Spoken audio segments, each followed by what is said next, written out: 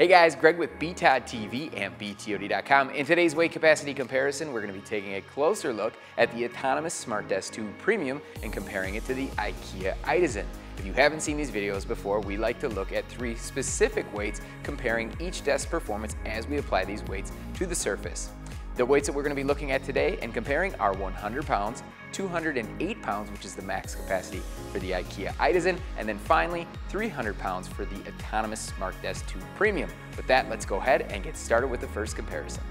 Before we go ahead and jump into our first comparison, let's talk about a couple different things. First being the setup. As you can see, each desk has 2 cinder blocks, a smaller dumbbell, and the weight of the surface to get to the initial 100 pounds for our first comparison. You also see that I have my cell phone here. I'm going to be using this to control the Ikea Idasen through the Linac Desk Connect app. This allows me to move the desk without the use of the handset because it doesn't have a programmable one-touch. This is a much easier process for us to use here today. What you want to look for in the test: the desk going to start at the same sitting height and at the same standing height. Watch to see how each desk performs through this adjustment range, especially as we add additional weight to the surface, as this can definitely impact a desk's performance. With that, let's go ahead and see how they compare on this first initial 100-pound comparison.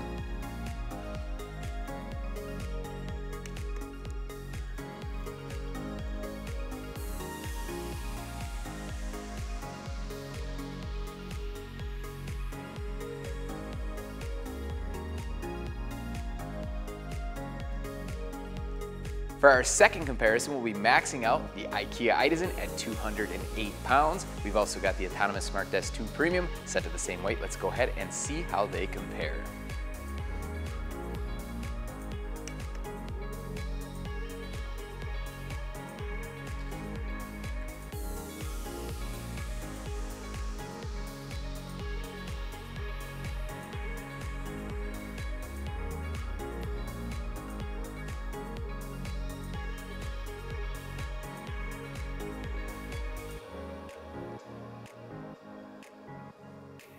For our third and final comparison, we'll be maxing out the Autonomous SmartDesk 2 Premium, which again has a max capacity of 300 pounds. We're leaving the Ikea Idasen at its max capacity of 208 pounds, so this will be the max versus max test, as we're not going to be intentionally overloading the Ikea Idasen.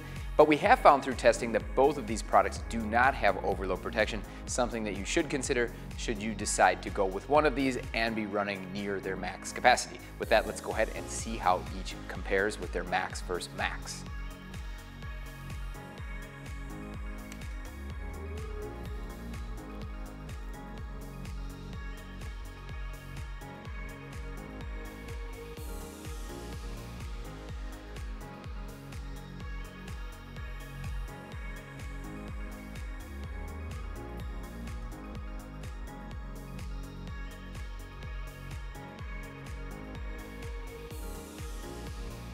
Hopefully this weight capacity comparison of the Autonomous SmartDesk 2 Premium versus the Ikea Idasen gave you a better idea how each desk would perform with the 3 different weights that we tested here today.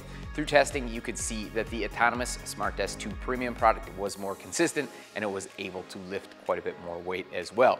Which is best for you will definitely depend on your specific needs for your next standing desk. If this was helpful, please hit that like button. Don't forget to subscribe. We've got a ton of great standing desk content coming out. Thanks a lot for watching.